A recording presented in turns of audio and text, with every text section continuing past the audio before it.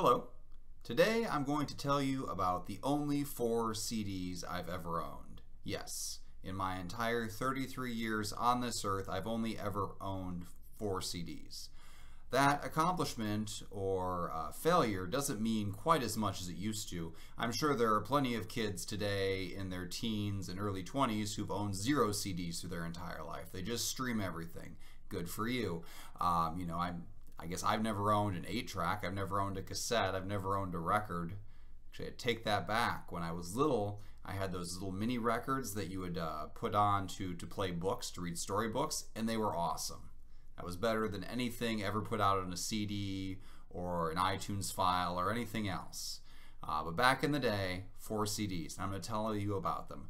Why should you care? You shouldn't. But you're already like 30 seconds into this video, so what do you have to lose? Let's just go with it. So when I was in 8th grade, I decided I should start liking music. Not because I had any desire to listen to music, but because I decided I should probably have something in common with the kids around me other than being vaguely human and also breathing oxygen and eating food. I thought maybe, just maybe at some point in my life I should try to fit in. And music seemed like a good way.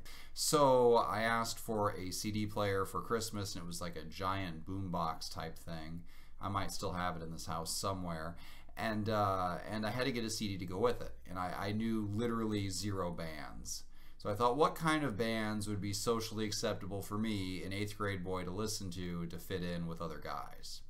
Well, clearly, because I'm a guy, I can't listen to a female sing. I got to listen to a guy sing. How about the Backstreet Boys? Surely that's what the cool guys are listening to, the Backstreet Boys. I could not have made a worse choice. Not to slight the Backstreet Boys in any way. Honestly, their music is too catchy, and I'm not going to lie, when it comes on the radio on the oldie stations now, I don't change it. I couldn't actually tell you what any of their songs are called now, but I kind of vaguely recognize it. So I got a Backstreet Boys CD. I invested, $10 or $12, whatever it was back then, and I got this CD. I have no idea what it was called. I just remember it was the Backstreet Boys, and I listened to it a few times. I thought, okay, that's it. Now I'm going to fit in.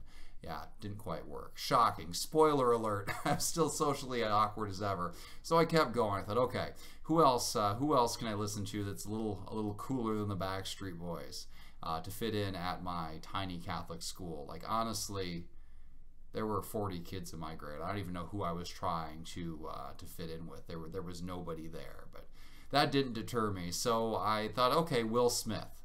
So I got 2 Will Smith CDs. One of them was the one with Miami on it, where they go down to Miami and the heat is on. I'm not going to sing it or rap it or whatever it is he does. Yes, I am a worse rapper than Will Smith. I'm a worse rapper than everybody on the face of the earth, including people who don't rap at all. And the other one was, it was the one with Getting Jiggy with it on it. I think that that might have been the same CD, but I definitely had 2 different CDs of his. There was also a song that the only words were "Pump Me Up," over and over and over again. That song did not pump me up. But it's the only song to this day that I know all of the words to completely. I can remember 2 words. I've got the lyrical capacity of a goldfish. Go me. So okay, so my music collection was pretty full. I mean, what human being would need more than 3 CDs? But somehow, I guess, I don't know if I was in high school by this point, but I thought, you know what, I'm going to add a 4th CD to round this out. And I think by that point I had watched MTV once and I saw Kid Rock on it. That's what I'm going to do. I'm going to get a Kid Rock CD.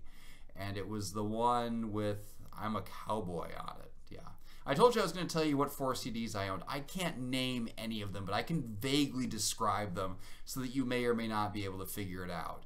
I bought that CD, and the main thing I remember from it is the cover art on it just had like a hand giving you the middle finger, which is really a pretty apt description of the music buying experience. And so I listened to that one several times, and then I decided, you know what, I'm done with owning music forever. And I never, to this day, have bought another CD or downloaded any other. Actually, I take that back. I downloaded one song. I downloaded the song for my podcast, 10 Minutes to Save Your Marriage, the theme song on there. It was technically like open source, whatever it was, the copyright had been lifted to put it in the public domain, but I made a $15 donation because I thought, you know what, I'm going to use this to lose money every week on a podcast, so the guy who made this should make some money off of me. But beyond that, yeah, only those 4 CDs. I don't know where they are. I'd like to think they've all been destroyed, but it's possible they're buried in a drawer someplace at my parents' house. Maybe after the end of the world, when archaeologists 2,000 years or 10,000 years from now are digging through the rubble of our civilization, they will come across those 4 CDs buried at my parents' house, still in working order. And they'll think to themselves, man, the kid who bought these 4 CDs was really cool and had great taste in music, and I bet we would have really liked to be his friend. Or maybe they'll look at that and say, man, that was one really sad cry for help. It's probably for the best that this world ended. And they will be right. So that is the full extent of my music library that may or may not exist at my parents' house. Thank you for joining me for this walk down memory lane. Sorry I couldn't actually name any of the CDs, but I'm sure if you know anything about old music, and it makes me sad that I do have to call it old music, but if you know anything about that, you can probably figure out which ones they were, because I sure can't. All right, thank you.